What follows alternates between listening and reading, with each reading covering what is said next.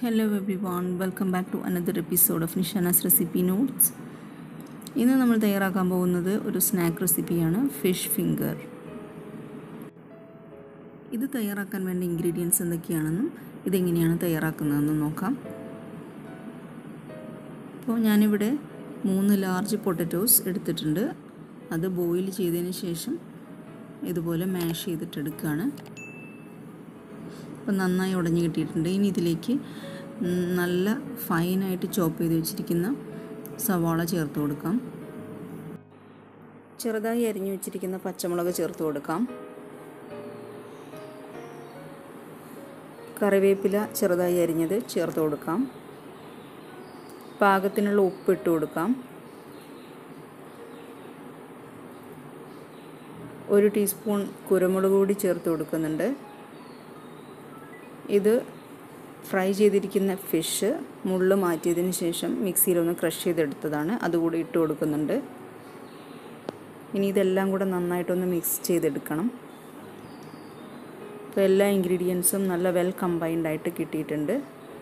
അപ്പോൾ fish finger തയ്യാറാക്കാനായിട്ടുള്ള mix ഇവിടെ ready ആയിട്ടുണ്ട്. അപ്പോൾ ഇതുപോലെ ചെറിയ ചെറിയ പോർഷൻസ് എടുത്തിട്ട് ഫിംഗറിൻ്റെ ഷേപ്പിൽ നമുക്ക് ചെയ്തെടുക്കണം. അപ്പോൾ ഞാനിവിടെ ഒരു ഫിംഗർ തയ്യാറാക്കി എടുത്തിട്ടുണ്ട്. ഇതുപോലെ ബാക്കിയുള്ളതും കൂടെ ചെയ്തിട്ടെടുക്കാം. അപ്പോൾ നിങ്ങൾ ആദ്യമായിട്ടാണ് എൻ്റെ ചാനൽ വിസിറ്റ് ചെയ്യുന്നതെങ്കിൽ ആ റെഡ് സബ്സ്ക്രൈബ് ബട്ടണിലൊന്ന് ക്ലിക്ക് ചെയ്തേക്കണേ.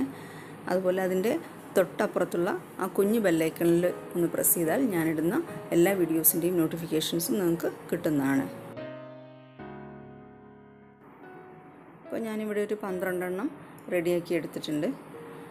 ഇനി ഇത് എഗ് മിക്സിലൊന്ന് ഡിപ്പ് ചെയ്യണം. അതിന് വേണ്ടിയിട്ട് ഞാനിവിടെ ഒരു എഗ്ഗ് പൊട്ടിച്ചൊഴിച്ചിട്ടുണ്ട്. ഈ എഗ്ഗ് ഒന്ന് ബീറ്റ് ചെയ്ത് കൊടുക്കാം. ഒരു പിഞ്ച് ഉപ്പും കുരുമുളക് പൊടിയും കൂടെ ചേർത്ത് കൊടുക്കുന്നത് നല്ലതാണ്. ഞാനിപ്പോൾ ഇതിൽ ചേർത്ത് കൊടുത്തിട്ടില്ല. ഇനി ഓരോ ഫിംഗറും ഈ എഗ് മിക്സിലൊന്ന് ഡിപ്പ് ചെയ്തതിന് ശേഷം ബ്രെഡ് ക്രംസിലോട്ട് ഇട്ട് കൊടുക്കാം.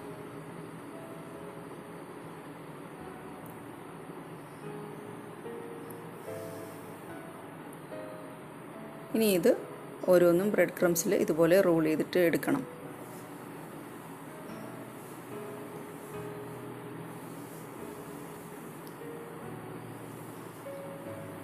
അപ്പോൾ ഞാനിവിടെ എല്ലാം ചെയ്തെടുത്തിട്ടുണ്ട്. ഇനി ഇത് നല്ല ചൂടായ എണ്ണയിലിട്ടിട്ട് ഫ്രൈ ചെയ്തിട്ടെടുക്കാം.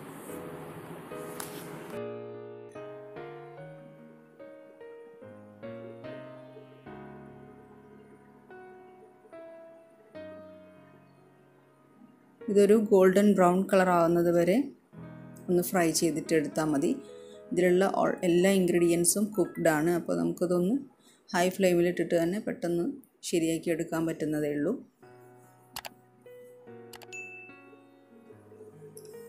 അപ്പോൾ ഇത് ഗോൾഡൻ ബ്രൗൺ കളറായി വന്നിട്ടുണ്ട്. ഇനി നമുക്ക് എണ്ണയിൽ നിന്നും കോരി മാറ്റാം.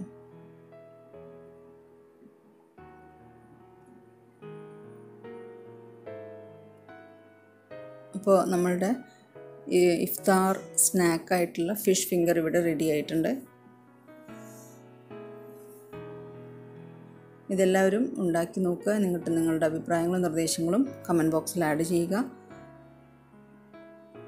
ഈ റെസിപ്പി നിങ്ങൾക്ക് ഇഷ്ടമായെങ്കിൽ ലൈക്ക് ചെയ്യാനും ഷെയർ ചെയ്യാനും മറക്കരുത്. അതുപോലെ തന്നെ ചാനൽ ഇനിയും സബ്സ്ക്രൈബ് ചെയ്തിട്ടില്ലാത്തവരുണ്ടെങ്കിൽ ആ സബ്സ്ക്രൈബ് ബട്ടണിലൊന്ന് ക്ലിക്ക് ചെയ്തേക്കണേ.